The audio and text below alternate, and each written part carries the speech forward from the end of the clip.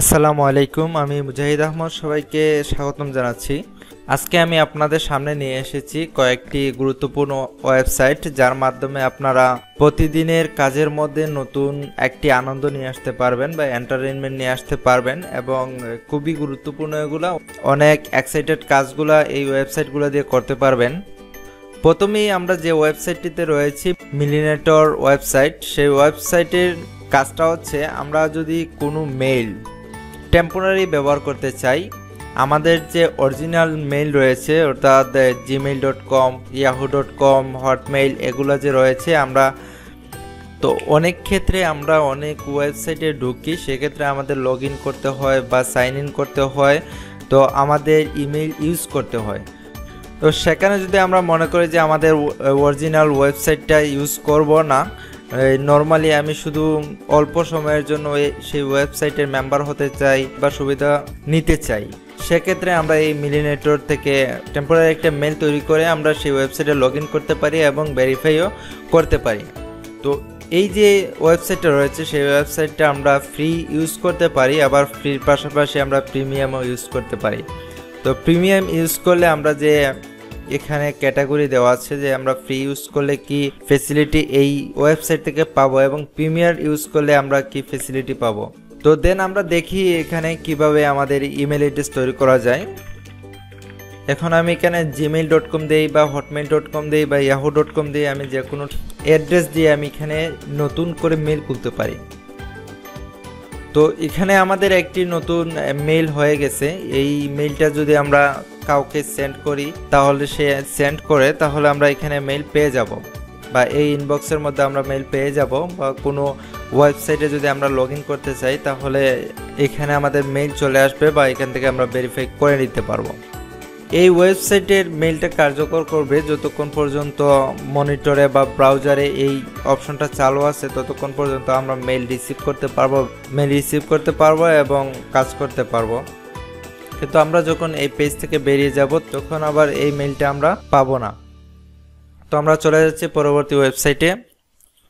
এখন যে ওয়েবসাইটে আমরা চলে আসছি এটা হচ্ছে নয়েসলি ওয়েবসাইট।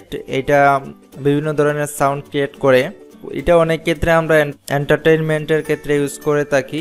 এই ওয়েবসাইটে প্রাকৃতিক সাউন্ডের প্রয়োজন হলে আমরা এখান থেকে ক্রিয়েট করে নিতে পারি। এখানে যে চিহ্নগুলো রয়েছে বা প্রতীকগুলো রয়েছে সেই প্রতীকে যদি আমরা ক্লিক করি তাহলে এখান থেকে আমরা বৃষ্টির শব্দ শুনতে পাবো। বৃষ্টির পাশাপাশি যদি বজ্রপাত শুনতে চাই আমরা তাও শুনতে পারবো, অথবা এখানে রেলের শব্দ, কপির শব্দ,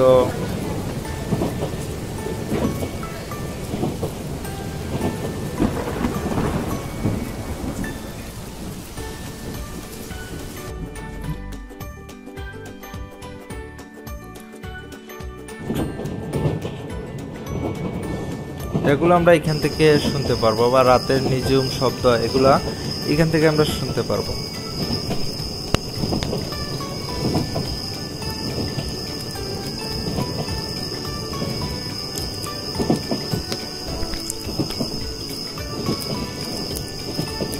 তো ওকে, আমরা চলে যাচ্ছি এখন পরবর্তী ওয়েবসাইটে।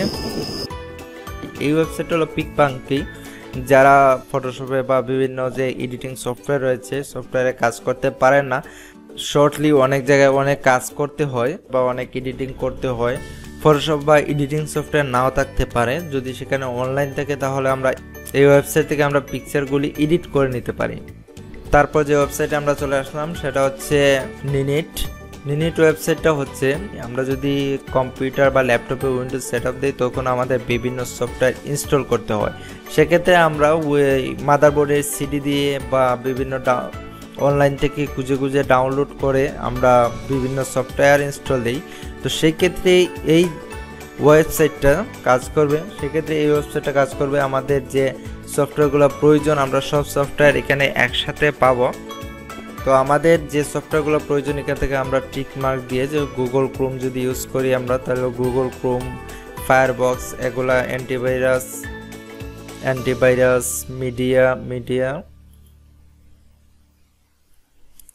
মিডিয়া, জাভা, উইঞ্জার এইরকম যে সফটওয়্যারগুলো আমাদের প্রয়োজন সব সফটওয়্যারগুলো আমরা সিলেক্ট করে এখানে গেট ইয়োর নিনেট যদি দেই তাহলে আমাদের সরাসরি ডাউনলোড হয়ে যাবে এগুলো, এবং এইখানে দেখাবে আমরা কি কি সফটওয়্যার ডাউনলোড করতেছি। তো অলরেডি আমার ডাউনলোড শুরু হয়ে গেছে, আমি ক্যান্সেল দিয়ে দিলাম কারণ আমার এখন প্রয়োজন নেই। আপনার যখন প্রয়োজন বা আপনারা যদি নতুন সেটআপ দেন তাহলে এখানে একসাথে এখান থেকে সফটওয়্যারগুলো নিয়ে সেটআপ দিতে পারবেন। এখন যে ওয়েবসাইটটিতে আমরা আসলাম, তো এই ওয়েবসাইটটি হচ্ছে পিক্সলার। তো এই ওয়েবসাইটটি খুবই গুরুত্বপূর্ণ, যারা ডিজাইনিং কাজ করেন তাদের জন্য খুবই গুরুত্বপূর্ণ। অনেক সময় অনেক জায়গায় যাওয়ার পর দেখা যায় যে আমরা যে পিসিটা পেলাম বা যে ল্যাপটপটা পেলাম সেখানে ডিজাইনিং কোনো সফটওয়্যার নেই। তো সেই ক্ষেত্রে অনলাইন থেকে এই সফটওয়্যারের মাধ্যমে খুব ইজিলি ভাবে আপনি এডিট করে নিতে পারবেন। তো এর নিচে যদি আসি তাহলে আমরা এখানে দুটি মোড দেখতে পাবো, এডিটর এবং এডিটরটা যারা ডিজাইনিং কাজ সম্পূর্ণ জানেন তারা এডিটরটা ইউজ করে কাজ করতে পারবেন। সম্পূর্ণভাবে একটি ফটোশপ সফটওয়্যারের মতো দেখা যাচ্ছে। তো এখান থেকে নিজের মতো করে ছবি বা বিভিন্ন ডিজাইন করে নিতে পারবেন। তো এরপরে যে এক্সপ্রেস অপশনটি রয়েছে সেটা হচ্ছে যারা এই ফটোশপে কাজ কম পারেন বা নতুন তাদের জন্য, কারণ এক্সপ্রেসের মধ্যে অনেকগুলা ডিজাইনগুলা বাই ডিফল্ট করা থাকে, সেই ক্ষেত্রে নতুনদের জন্য সহজ হয়। তো নতুন যারা আছেন আমি বলবো যে এই অপশনটা আপনারা ইউজ করবেন। তো এখান থেকে খুব ভালো ডিজাইনিং করতে পারবেন। তো আমরা চলে যাচ্ছি পরবর্তী ওয়েবসাইটে। তো এই ওয়েবসাইটটির নাম হচ্ছে কোডকেডিমাই। তো এই ওয়েবসাইটটি হচ্ছে যারা কোডিং করেন বা ওয়েবসাইট ডিজাইন করেন তাদের জন্য। তো এখান থেকে আপনারা ওয়েবসাইট ডিজাইনও শিখতে পারবেন। অলরেডি এটাকে ওয়েব ডিজাইনের স্কুলও বলা হয়। তো এখান থেকে যদি আপনারা কোডিং করেন তাহলে বুঝতে পারবেন যে আপনার কোডিংটা ভুল হচ্ছে না শুদ্ধ হচ্ছে, আপনারা সাথে সাথেই বুঝতে পারবেন। তো এখানে কোডিং করার পূর্বে অবশ্যই সাইন আপ করে নিতে হবে এবং লগইনের মাধ্যমে কোডিং করতে হবে। তো যারা প্রোগ্রামার করেন বা যারা ওয়েব ডিজাইন করেন তাদের জন্য এই ওয়েবসাইটটি খুবই গুরুত্বপূর্ণ। তো আমরা চলে যাচ্ছি এর পরবর্তী ওয়েবসাইটে, প্রিন্ট ফ্রেন্ডলি।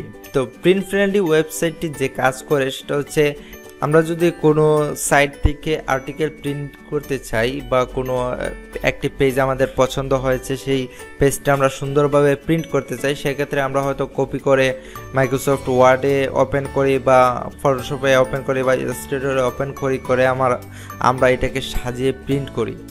তো সেই ক্ষেত্রে এই ওয়েবসাইটটি যে কাজ করে, আমরা যদি এই ওয়েবসাইটের পেজটি সুন্দরভাবে প্রিন্ট করতে চাই, অর্থাৎ আমরা যে অবস্থায় আছি এই অবস্থায় যদি প্রিন্ট করতে চাই তাহলে এই যে চিত্রগুলো এইগুলো হয়তো সুন্দর আসবে না। সেক্ষেত্রে আমরা এটার ইউআরএল যদি কপি করে নিয়ে আমি জাস্ট এখানে পেস্ট করে প্রিভিউ দেই।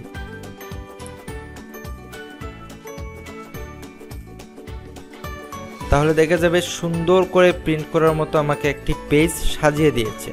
তো এই ওয়েবসাইটের মাধ্যমে আমরা এইভাবে প্রিন্ট করার জন্য ইউজ করতে পারবো, অথবা এখান থেকে আমরা পিডিএফ হিসেবে সেভ করে রাখতে পারবো অথবা মেইলও করতে পারবো। এরকম কিছু ফ্যাসিলিটির জন্য আমরা এই ওয়েবসাইটটা ইউজ করতে পারি। তো আপনাদের প্রয়োজনে আপনারা ইউজ করবেন। তারপর যে ওয়েবসাইটটিতে আমরা চলে আসলাম সেটা হচ্ছে অল্টারনেটিভ টু। তো অল্টারনেটিভ টু বলতে আমরা ব্যাপারটি রয়েছে আমাদের এখানে Adobe Photoshop, YouTube, Microsoft word, এই ধরনের আমরা যে অল্টারনেটিভ যে সফটওয়্যারগুলো রয়েছে সেটা আমরা এখান থেকে চেক করে নিতে পারবো। অর্থাৎ আমরা যদি এখান থেকে কোনো সফটওয়্যার সিলেক্ট করে দিই যে এই সফটওয়্যারের অল্টারনেটিভ সফটওয়্যার কি রয়েছে, সফটওয়্যারটি সিলেক্ট করার মাধ্যমে আমরা পেয়ে যাব। তো এখান থেকে যদি আমরা মাইক্রোসফট ওয়ার্ডকে সিলেক্ট করি যে মাইক্রোসফট ওয়ার্ডের অল্টারনেটিভ কি রয়েছে তা দেখার জন্য, তাহলে আমাদের এখানে দেখাবে যে কি সফটওয়্যারগুলো রয়েছে। গুগল ড্রাইভ, রাইট, এই ধরনের বিভিন্ন সফটওয়্যার চলে আসছে। তো এগুলা দিয়েও কিন্তু ওয়ার্ডের কাজ করা যায়। তাহলে আমরা হয়তো এমনিতে যদি খুঁজতাম যে অনলাইনে যে মাইক্রোসফট ওয়ার্ডের পরিবর্তে আমরা কোন সফটওয়্যার দিয়ে কাজ করতে পারবো, তাহলে হয়তো আমরা অনেক কষ্ট হতো বা একটা বা দুটা আমরা পেয়ে যেতাম। কিন্তু এখানে যতগুলো রয়েছে সবগুলো আমাদের সাথে এনে দিয়েছে। তো এইভাবে আমরা অল্টারনেটিভ সফটওয়্যারগুলো জানার জন্য আমরা এই ওয়েবসাইটটা ইউজ করতে পারি। তো পরবর্তী যে ওয়েবসাইটটা আমি দেখাবো সেটা হচ্ছে ওপেন লাইব্রেরি। তো ওপেন লাইব্রেরি বলতে এখানে বিশ্বের অনেকগুলো গুরুত্বপূর্ণ বই রয়েছে, বুক রয়েছে। তো এই বইগুলো আপনারা এখান থেকে কালেক্ট করে পড়ে নিতে পারবেন, বা আপনার কোনো প্রয়োজনীয় বই এখান থেকে খুঁজে পিডিএফ আকারে ডাউনলোড করে নিতে পারবেন, অথবা এখান থেকে পড়তে পারবেন। তো আমি এক এক করে 9টি ওয়েবসাইট আপনাদের সামনে তুলে ধরলাম, যেগুলো আপনারা আপনাদের প্রতিদিনের কাজের মধ্যে ইউজ করতে পারবেন, এবং এগুলো ইউজ করে আপনারা আনন্দ পাবেন, বেনিফিট পাবেন অবশ্যই। আর যদি আমার এই ভিডিওটি ভালো লেগে থাকে তাহলে অবশ্যই লাইক দিবেন, কমেন্টে জানাবেন, এবং পরবর্তী ভিডিওগুলো পাওয়ার জন্য সাবস্ক্রাইব করে রাখবেন। তো ধন্যবাদ বন্ধুরা, যারা এতক্ষণ খুবই মনোযোগ দিয়ে ভিডিওটি দেখেছেন তাদের জন্য।